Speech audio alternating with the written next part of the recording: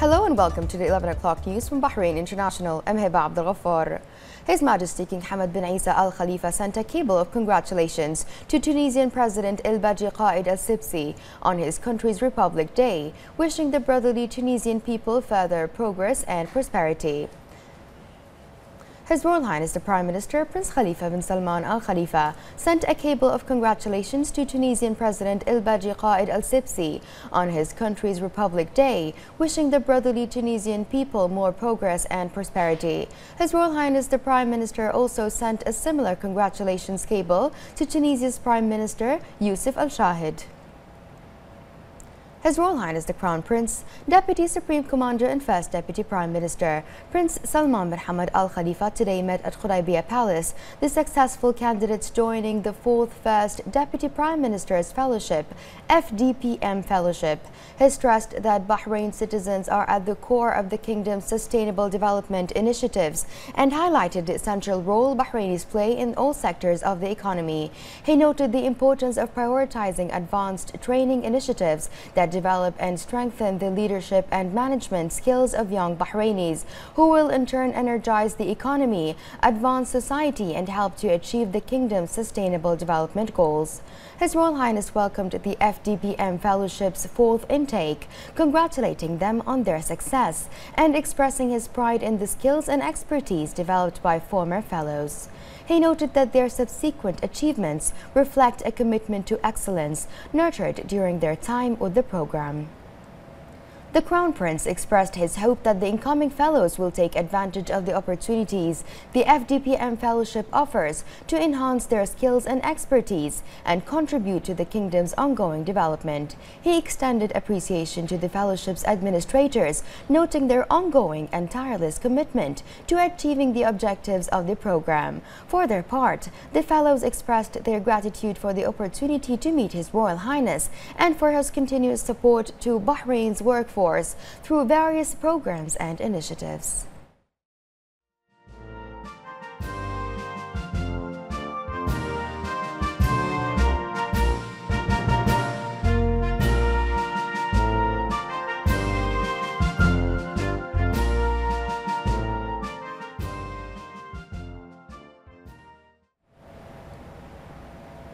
His Royal Highness the Crown Prince, Deputy Supreme Commander and First Deputy Prime Minister Prince Salman bin Hamad Al Khalifa sent a cable of congratulations to Tunisian President El-Baji Qaid Al-Sibsi on his country's Republic Day, wishing the brotherly Tunisian people further progress and prosperity. Under the patronage of the First Deputy Chairman of the Supreme Council for Youth and Sports and President of Bahrain Athletics Association, His Highness Sheikh Khalid bin Hamad Al Khalifa, the concluding ceremony of Sheikh Khalid bin Hamad Young Novelists Award in 24 hours, which was launched in March, was held in his presence in Al Capita building in Bahrain Bay. The award was organized by Al-Watan newspaper in partnership with His Highness's media office. 42 novelists from Bahrain and Gulf countries participated in the competition, which is part of Sheikh Khalid bin Hamad initiatives that are aimed at supporting the youth in the field of culture. Upon arrival, His Highness was received by the Minister of Youth and Sports Affairs, Hisham bin Mohammed Al Jodr, the Ambassador of Saudi Arabia to Bahrain, Abdullah Abdul Malik Al Sheikh, and the Editor-in-Chief of Al-Watan newspaper, Yusuf Al bin Khalil. On this occasion, His Highness affirmed that the kingdom was one of the first countries that had a keen interest in the field of culture. He recalled the initiatives adopted to support the youth and enrich the national culture. He noted the support of His Majesty King Hamad bin Isa Al Khalifa to promote the cultural movement and embrace intellectuals, culture and literature. His Highness also highlighted the efforts of the government led by His Royal Highness the Prime Minister Prince Khalifa bin Salman Al Khalifa and His Royal Highness the Crown Prince, Deputy Supreme Commander and First Deputy Prime Minister Prince Salman bin Hamad Al Khalifa in providing an adequate environment for young authors and writers. Sheikh Khalid expressed pride in the youth participating in the award and congratulated them, wishing them further success in their endeavors. Bahraini novelist Jumana Al-Ghassab won first place, followed by Saudi novelist Nujud Al-Khalagi in second place and Bahraini novelist Abdullah Fuad in the third place.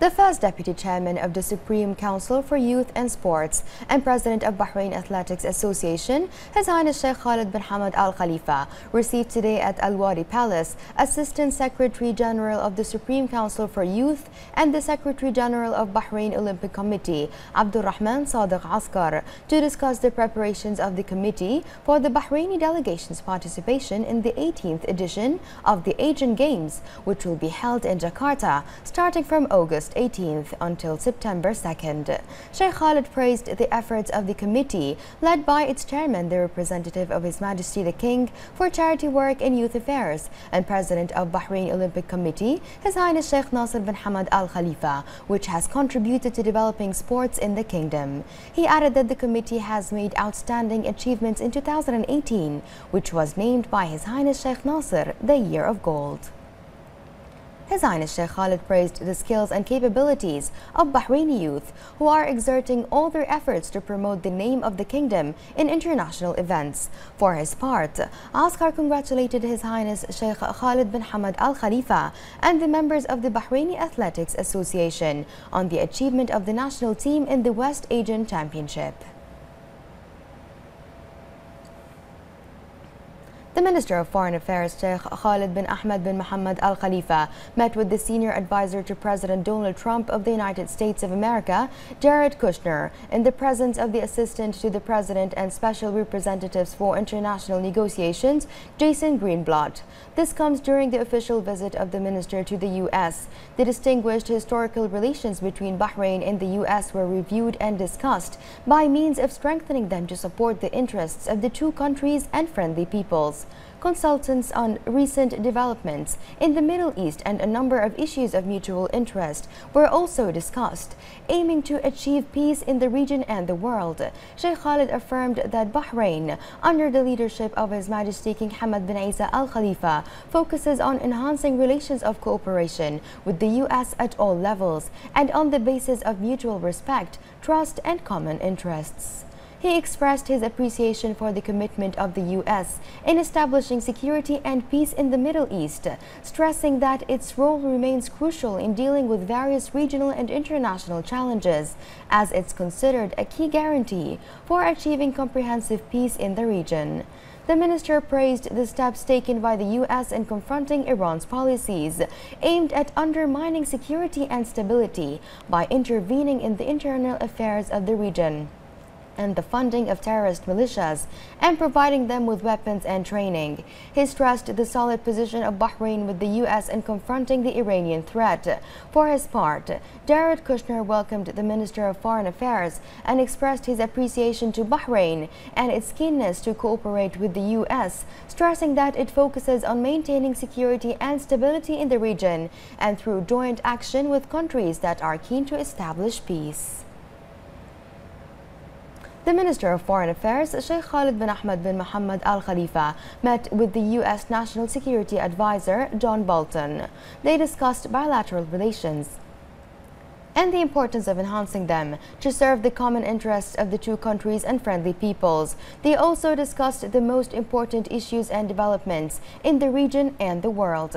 The minister expressed Bahrain's pride in its distinguished relations and strategic alliance with the U.S. in various fields. He also praised the security and military cooperation between the two friendly countries, which is characterized by its constant development based on a long history of its integrated system of security and military relations supported by common goals and efforts aimed at establishing security and stability. He noted the growing economic cooperation and trade relations between Bahrain and the U.S., which is considered a pillar in the strategic partnership between the two countries ever since the implementation of the Free Trade Agreement in 2006 took place, and thanks to the development and diversification of the Bahraini economy. The minister expressed appreciation for the significant role played by the U.S. in establishing security and stability in the Middle East, combating terrorism in all its forms, and eliminating the causes of tension and conflict, the most serious being Iran's policies and its constant support for terrorism, stressing Bahrain's historic and firm commitment to the U.S. to confront Iranian policies and eliminate terrorism to create a safer environment for all.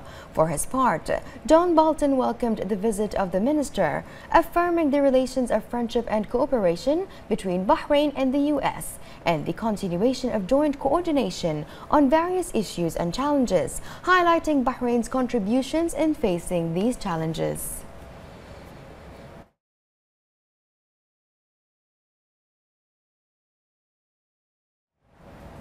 The Deputy Prime Minister and Minister of Presidential Affairs of the United Arab Emirates, His Highness Sheikh Mansour bin Zayed Al Nahyan, received the Under-Secretary of the Ministry of Foreign Affairs for International Affairs, Chairman of the Board of Trustees of the Bahrain Center of Strategic and International Studies and Energy Studies, Dirasat, Dr. Sheikh Abdullah bin Ahmed Al Khalifa. His Highness Sheikh Mansour praised the brotherly relations between the two countries and praised Bahrain's development march during the prosperous era of His Majesty King Hamad bin Isa Al Khalifa. Dr. Sheikh Abdullah expressed pride in the deep-rooted relations between Bahrain and the UAE, which are progressing and solidifying in all fields to serve the common interests and goals and meet the aspirations of the two brotherly societies. He also praised the UAE's achievements in all fields. He noted the continuous coordination and fruitful partnership between Dirasat and its Emirati counterparts, which aim to develop bilateral relations and open new channels of cooperation. His Highness Sheikh Mansour was briefed on the most important activities and research programs carried out by Dirasat in support of scientific research, enhancing stability and sustainable development, and its role in promoting peace and moderation. His Highness hailed Dirasat's efforts to monitor, analyze, and forecast developments on both regional and international fronts. The Joint Ministerial Parliamentarian Committee on Legislative Amendments is conducting meetings to discuss amendments on the pension and retirement laws. These meetings are conducted to protect the rights of citizens and eliminate the government's keenness towards the permanence of the social insurance system, thus achieving its objectives and providing a decent life for the citizens of the kingdom. More in this report by Sarah Lebreak.